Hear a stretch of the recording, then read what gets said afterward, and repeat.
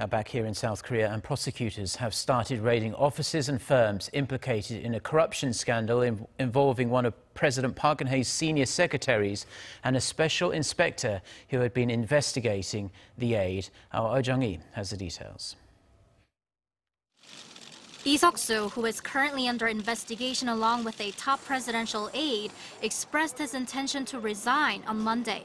The news came after state prosecutors raided 8 places on the same day as part of an ongoing probe into a corruption scandal involving Woo Byung-woo, senior presidential secretary for civil affairs, and Lee, who is suspected of leaking classified information of his investigation as a special inspector on Woo. Lee said he decided to leave his post as carrying out with his duties normally would be impossible after Monday's confiscation.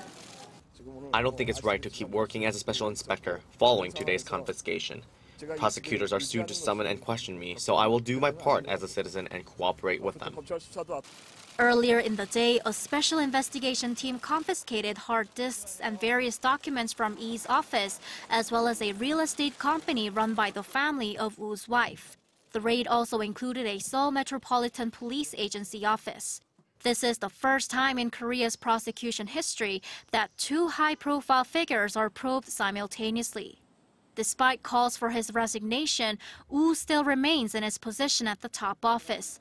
The senior civil affairs secretary is suspected of exerting influence in helping his son get special treatment while carrying out his mandatory military service, while his wife's family members are accused of shady deals with an online game maker.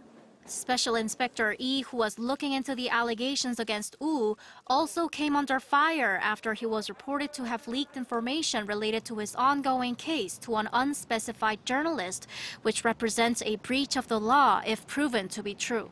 Jung-hee, Arirang News.